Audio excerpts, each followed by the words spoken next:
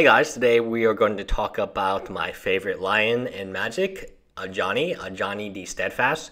Two main factors are influencing this price. The first factor being he's actually very, very good in the new commander decks. So people are trying to pick him up. And the second factor is supply. So 2015, the core set came out with this new Ajani. This is the only time he's been printed. You could argue that the San Diego Comic-Con is kind of a reprint, but the supply on those sets are so low that I feel like he's only been in one set actually. So supply is extremely low. Demand is very high because there is a lot of commander players wanting to build the optimal deck, and he is a very good Planeswalker in a Planeswalker themed deck. Now, to give you a more in-detailed analysis of a card like this, you have to look at the fact that Planeswalkers, generally speaking, have potential to spike given a new commander deck because people love Planeswalkers. And they are EDH gold. So whenever a Planeswalker hits $5, let's say that you had this card, you played it in standard a little bit, it rotates out, it's now $6. You don't necessarily want to sell it at buy list or trade it away for $5. Now on the flip side, if your friends are trading cards out of rotation, one of the things that you should look for absolutely is Planeswalkers because they are extremely cheap once they rotate out. There are some very good ones in standard right now that I look at the price and I have to say, under $5 for these Planeswalkers, it's insane to me.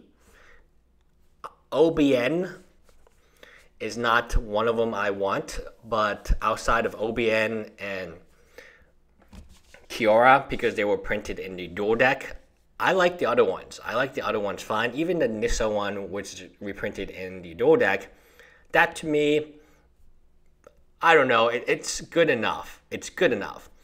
But definitely if you can pick up a Planeswalker for under $5 while it is still in standard, it is a long time hold. I have no concern if somehow I have accumulated 100 of these Planeswalkers for under $5.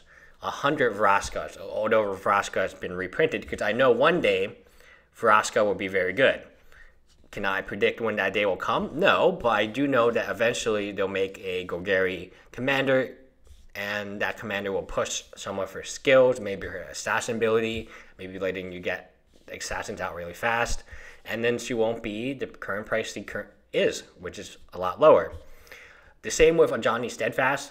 You look at him and you say, okay, right now he's not good. Right now no one wants him. But does he have the potential to be a very good card? And the answer to that is absolutely. He is going to be one.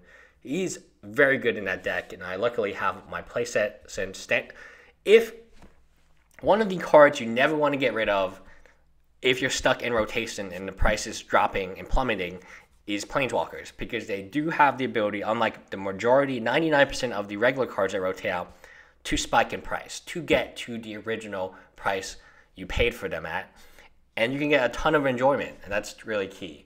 So Ajani Steadfast, just one example of many Planeswalkers that have the ability to go back to $20 at the blink of an eye, depending on what is printed in EDH. Anyway, leave me a comment below. Do you guys have copies of this? How much did you buy them for? How much did you sell them? Do you regret selling them? 2015 wasn't that long ago. I mean, literally it was just a year or two ago. But it does, supply is very low in this type of Planeswalker.